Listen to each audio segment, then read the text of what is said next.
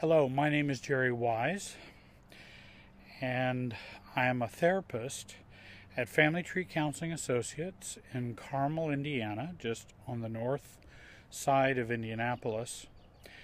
And this is a video entitled ACOA Self-Care, Slowing Down the Process. This video is about those of us who have suffered with feeling pressured and hurried in conversation and in the emotional communication process in our marriages, with our family of origin, bosses, virtually anyone that we have come in contact with. The reason why this is such a problem, I believe, and I want to raise this problem, I don't think you're going to see a lot of videos on this topic, unfortunately. But I think it's an important topic. For those of us who grew up in dysfunctional families, for adult children of alcoholics, the difficulties that they had in learning how to process their internal feelings, their thoughts, and be able to communicate that within a conversation and within the communication process within their marriage, it can be very difficult. And oftentimes it goes by way too quickly, way too fast. We feel overwhelmed, and then we can't communicate, don't communicate, and have all kinds of problems as a result. So self-care involves slowing down that process, and you have a right to slow it down. And I wanted to reinforce and affirm that right that you have. And I think one of the ways in which we find ourselves when we are in a process in which things are going by too quickly is when we feel overwhelmed, when we're overreacting, and this can be someone we really care about. It can even be with folks that we don't care so much about. It could be a doctor or pastor or someone in our lives that we need to communicate with, and maybe they don't have a very healthy communication model or don't know themselves or internal feelings and thoughts very well, and so they will get reactive or hurried, or everything becomes pressured. Then we become pressured, and then we're set up for failure, for explosions, for denying our own sense of self and our own self-awareness, and I think it causes lots of problems for many of us. And I remember learning that skill of slowing down the process was a very important skill to learning self-care. And again, in a nutshell, the process of self-care is I only have to process as quickly as I can process. I do not have to process or to deal with my own thoughts and feelings or deal with a conversation at your rate or at someone else's pace. I neither have to mirror the energy nor mirror the speed when I'm talking with someone. And in fact, now I will purposely slow down the process so that I can catch up with myself. And I think that provides a tremendous amount of self-care for me.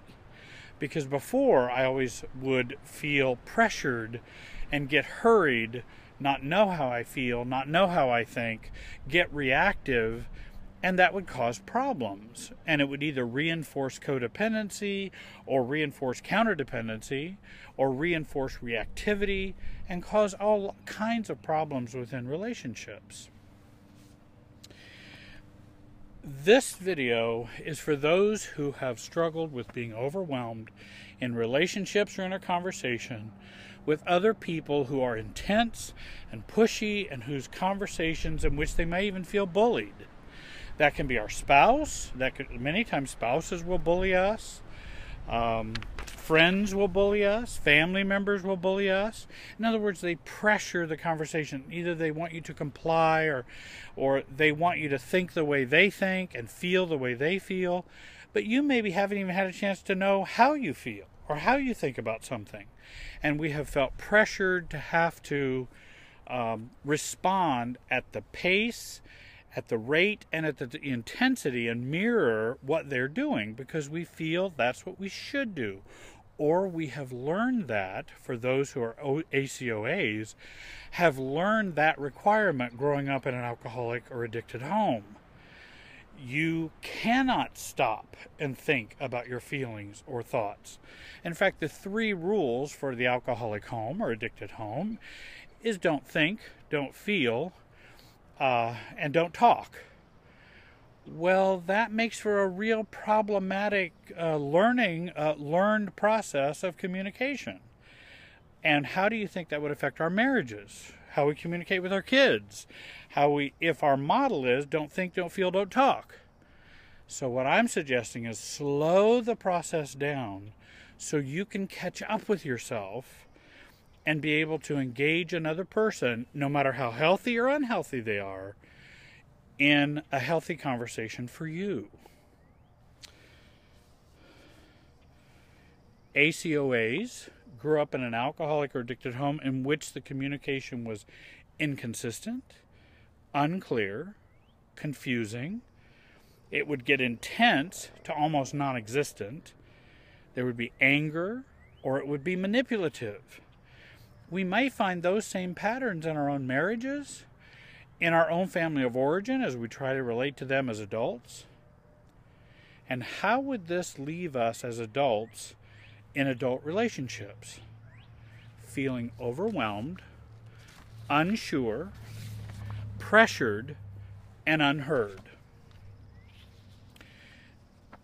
I believe that those of us who grew up in families with poor relationship models, low self-differentiation, with imprinting that was not very healthy, shame, abandonment, low self-esteem, not learning self-care or what's normal or what rights we might have in communication, all of this cripples our communication process and our skills and how we relate to other people.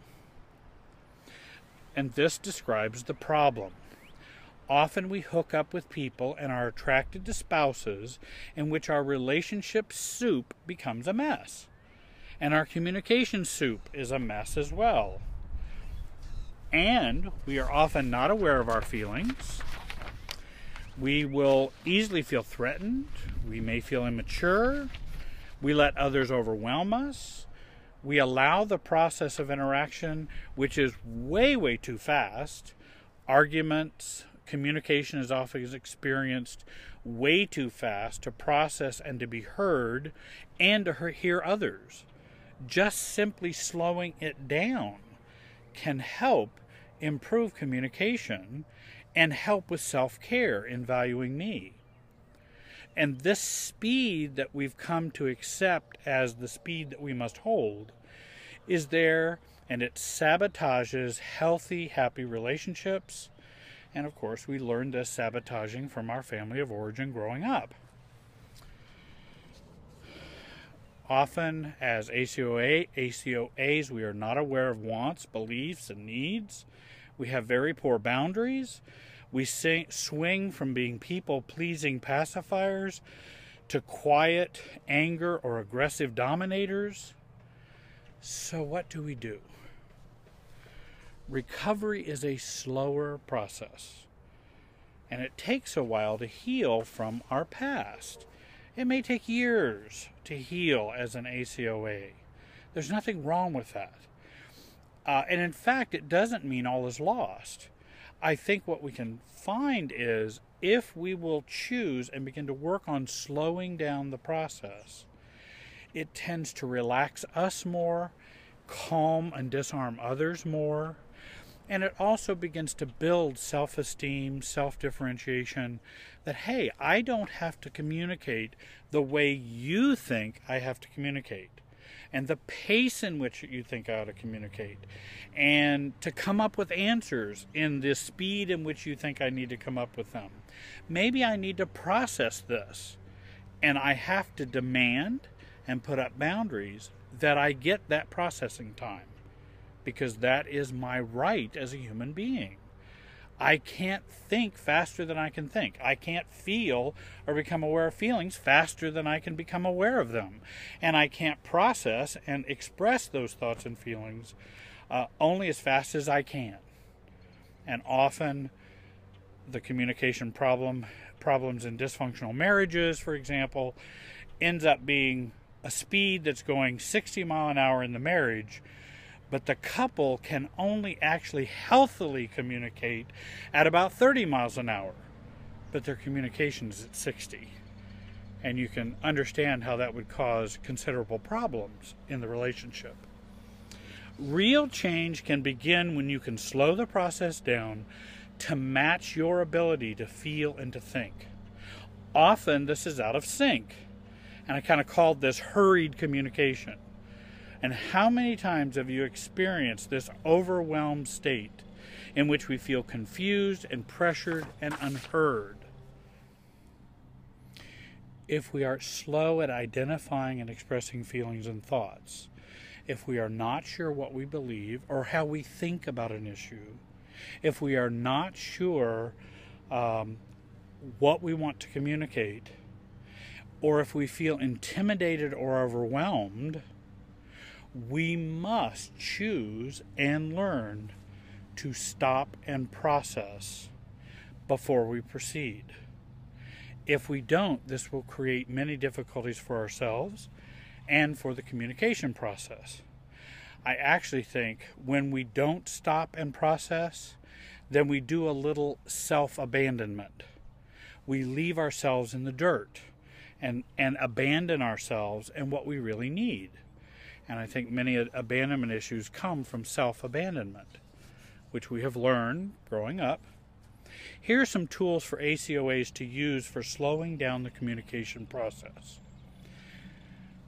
Often, we try to change while accepting the speed of communication and relationship interaction, and this creates a lot of frustration and mostly failure.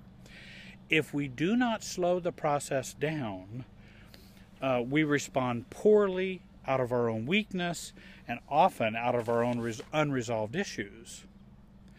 ACOAs grow up in a fast-paced, unhealthy communication pattern with their family of origin. Oftentimes you didn't know what was coming next. You didn't know what was going to happen. What is dad going to be like?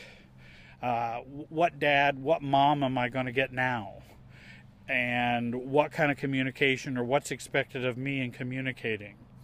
And often there wasn't a matched communication. In fact, where you were in the process, it didn't matter. You just need to respond and do and think the way I'm demanding of you. And so that became very common. And so we do that today and feel hurried, pressured, and uncomfortable in communicating with others, oftentimes with spouses. ACOAs grow up in an environment in which there may be yelling, intense anxiety, and pressure, and we're required to communicate and talk in this environment.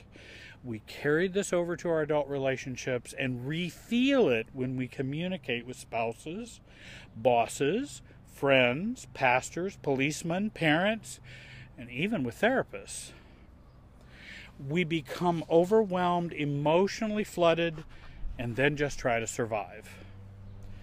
But often we do not communicate our feelings, our wants, or our needs. We just focus on getting the pressure to stop or the overwhelmed feelings to stop. We grew up and have come to learn we must accept the pace, the reasoning, the demands, and the expectations of others when communicating. ACOAs have grown up believing that's what's norm. If someone expects me to know right now, I should know. And what's wrong with me if I don't know? If somebody says, well, what do you think about that? If I don't know, then there's something wrong with me. And why don't you know right now? Because I don't know. I haven't had a chance to think about it. I may need to process it. But for ACOAs, they've got to know right now. The demand is there. They must know it, do it, feel it. And then that becomes a real problem. This is what to think about normal rules for communication. I recommend for ACOAs and adult children of dysfunctional families for slowing down the process of, and in fact, these are also the rules that I have adopted for my own recovery as a codependent. And first of all, kind of a communication bill of rights. And this would be for any relationship. I never have to respond right now. Unless the house is on fire, unless there's blood, I do not have to respond right now. Often there is never a serious urgency, no matter what it is. I do not have to answer any or all questions I am asked. I can answer the questions I want to answer and the way I want to answer them. 3, I also have the right to know the context or the reason for the question before I answer. That's boundaries. That's knowing where I stop and you begin. I can ask to wait before I respond to you. I can say, hold on, I hear what you're saying. I need to process that. I need to think about it. I will get back to you. I need to wait. I'm not sure how I feel. I'm not sure what I think.